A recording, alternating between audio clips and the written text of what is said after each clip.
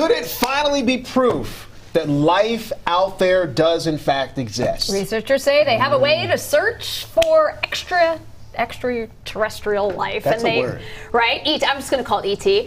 They are looking right in the middle of our own galaxy. We got Joseph Dames with us here this morning. And Joseph, I think you should know about me that I believe in ghosts, UFOs, and aliens. Okay, so you're a believer. I'm a believer, and which is very funny Right? because I'm like a very rational, science-based person, but I believe in all those. So this is very, very exciting for me. It is, yeah, Right? this whole thing. I mean, the whole process, it's pretty great technology. It sounds like they use radar. I mean, I use radar to, detect water droplets. Right. To detect. There's a difference. Wait, you tell me there's a difference between detecting water droplets and space life out there? Are you saying there's a? I mean, there's a connection, but I just want to say this, just for the record. So when we first found out that this was going to be our topic today, the first thing, what did I say to you? I said, this is straight out of the movie Contact with Jodie Foster and Matthew McConaughey. So what are they using? They're using radio pulses. They're trying to track radio pulses, right? And that's exactly what they do in the movie Contact. They got the idea from that. Yeah, do you think the researchers at Cornell were just sitting around like Ithaca, New York, watching Jodie Foster? And they're like, I wonder if can I actually do this? And they did. But you think about it too, like you think about everything that's come out, especially like in the last year. You both saw that 60-minute story, the alien life, and all of a sudden it's all coming to fruition, it's all coming to light. Some of these classified documents that have been unsealed. All the videos. All the videos. And unidentified objects. All of a sudden, Uncle Pfeiffer, he wasn't that crazy, was he? He was talking about seeing that object up in the sky. He wasn't crazy, was he?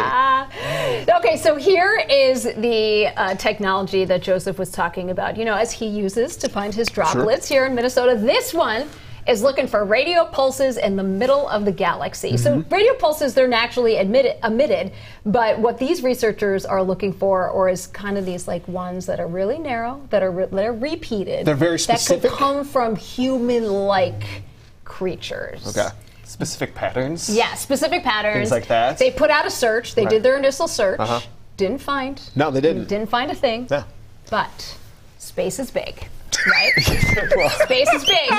They have a lot more to search. They are working on their algorithms. So there's a lot more to go because they got to find it. I mean, how could space is big? Space is big. How could we not have other forms of life in this big, giant space galaxy? Do you want to know? Are you? Oh yeah. You want that information? I want to know my doppelganger. Like, oh my gosh. Light years away. Seriously, like we'd be selfish, right, to think that it's just us. Yes. We'd be very selfish. I mean, come on. Come on. I'm pretty selfish, though. Wait, in the movie Contact, do they find?